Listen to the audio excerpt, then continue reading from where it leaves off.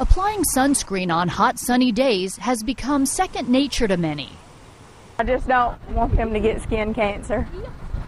But using sunscreen year-round? In the wintertime, when we play golf, I don't wear it.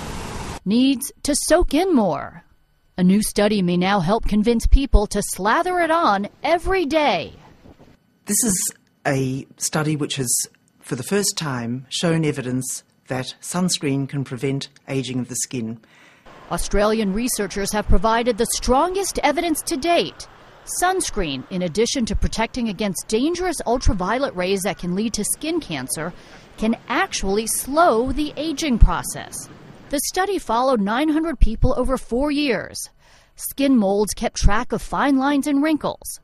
The group that applied sunscreen daily showed 24% less aging of the skin than those who only used it periodically. People are spending thousands of dollars with creams over the counter when it could be something as simple as sunscreen. Dermatologists say it's important to use sunscreen labeled broad spectrum, blocking both UVA and UVB rays with an SPF of at least 30.